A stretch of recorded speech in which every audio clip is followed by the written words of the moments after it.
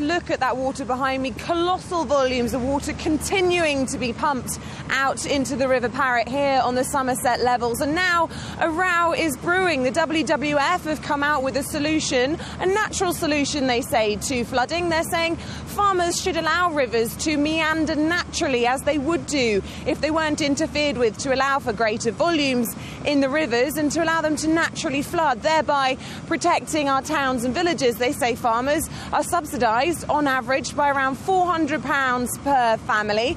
Well, as a reward for that, they should at least allow those rivers on their land to swell and to flood. Well, as you might expect, the National Farmers Union this morning have told me they were spitting blood when they heard this suggestion, many of them saying they don't fancy being sacrificial sponges. Well, the NFU saying to me, look, before we start talking about how we deal with the next crisis, let's deal with sorting out the mess that is very, very real still for many people living here on the Somerset levels.